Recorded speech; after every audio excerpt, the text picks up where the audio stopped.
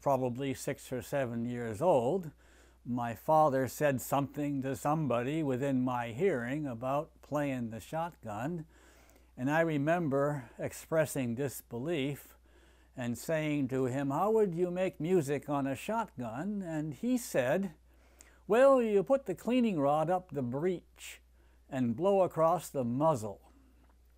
Well, I knew that a dog had a muzzle, and I knew that trousers were occasionally called breeches.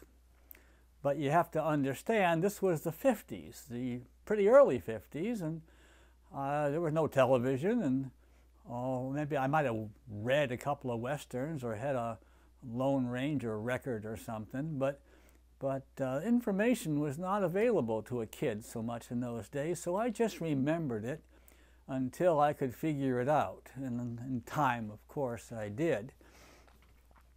The what you heard was a small range from about a low G, the G at the bottom of the treble staff, up to maybe the A above, somewhere in there. And I was able to do that. And there are some tricks. As you see that black thing there? That's an O-ring.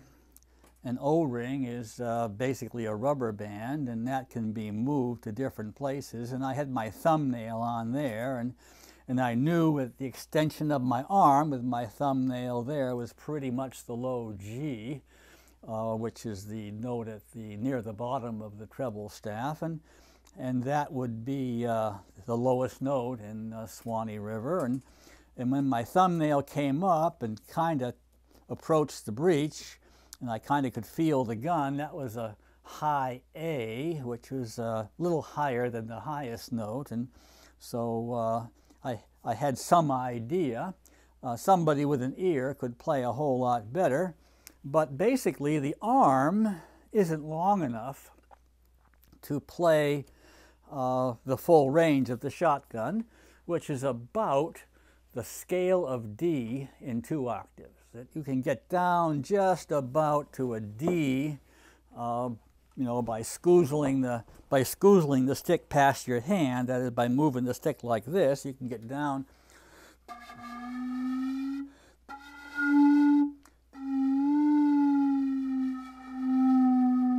Gets harder and harder. You can make a middle C if you have to, and you can get up 2 full octaves with a D if you don't mind spraying oil.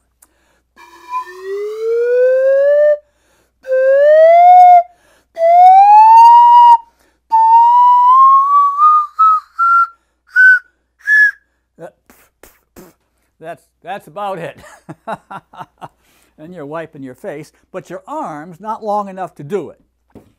So the first thing I invented, and you'll invent it too, excuse me, is the slide whistle, which is you get yourself a rod and you put a piece of coat hanger on it, and you get your hand up about here, and then let me see if I think these are compatible here, so we'll just be compatible. Maybe they are and maybe they aren't. Let's just check. No, this is the female and that's the male, not compatible. At any rate, I guess I could change the head. Let me see if I can change the head conveniently. All right, and change the head. Now this head, you want to use what's known as the wool muff. And the wool muff, the old wool muff, which you find on antique shotgun sticks, looks about like that. Usually it's red and kind of roundy. And what I did was I found a good one, and I found too much oil dribbled past it and ran down the stick and dribbled on the rug, which made your hostess unhappy. So I coated it with a blue gasket material that came into it in a tube at the auto store. A lot of good things at the auto store. And once I got it, I kind of trained it to the shotgun, and then I coated it with this plastic stuff. So now I've got this on a piece of coat hanger wire with a hook. Here, you know, you watch, and I'll be able to get the full range of the gun here, add a little oil. We've obviously made a bit of a mess. You don't need to get this so closely. Nice to be able to watch your oil can and not get too much in there. Because you're going to be, this by the way, the oil here is pure mineral oil from the drugstore, so it doesn't taste too bad. And I often start it with a spray of Pam, which is also not going to be too bad. So now you got a hook here. Doesn't it look like a slide whistle? Well, of course, that's what it is. It's an embouchure blown slide whistle.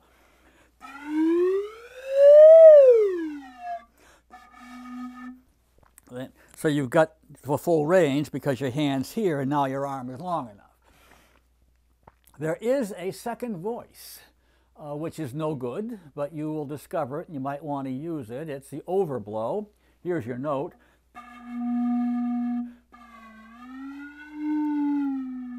And here's your second voice, your overblow.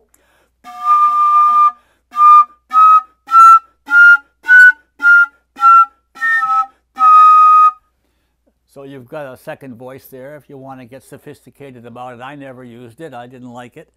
You might. There's a lot of possibility. And I want to tell you that the shotgun can be played with very fine accuracy and very musically. You just have to have the ear for it, which I don't. And I've already said that, so I won't need to say it again. I studied 3 times with different musicians. Of course, none of them knew how to play the shotgun, but I taught them. And one of the fellows I played with was a local folk singer. And of course, he was a guitar guy, and I studied with him for a while, and he thought that I ought to have a fretboard. He saw my problems, and he thought I had to have a fretboard. So I took a gun, and I put some Velcro on the gun, and then I very carefully whittled myself out. I think it was black walnut. I am a wood carver. A pair, only one,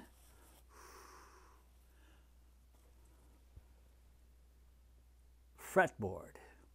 And the spaces between the notes are larger at the bottom, just like a guitar neck, and smaller at the top.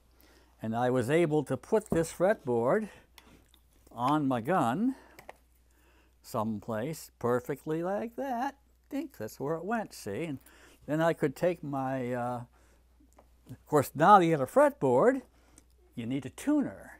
So I made a stick with the hook, and you get down here close enough, with a tuning device, that turnbuckle, on the hook. So I could put the stick in. I don't have the head on it, and I won't play this gun for you. And I could take the hook, and I could run my knuckle up the fretboard. See, that was a G or D. That was a D, and here was the B, and it came right up here, and I could feel the notes. And it didn't work. I played even worse. My wife made it clear to me I played better in tune without the darn thing, but it kept me from being at sea and not knowing where the heck I was on the gun. Well, once you get close to a note, you're better off without it because the subtlety is just too fine. So I don't recommend you do that, but that's part of my story.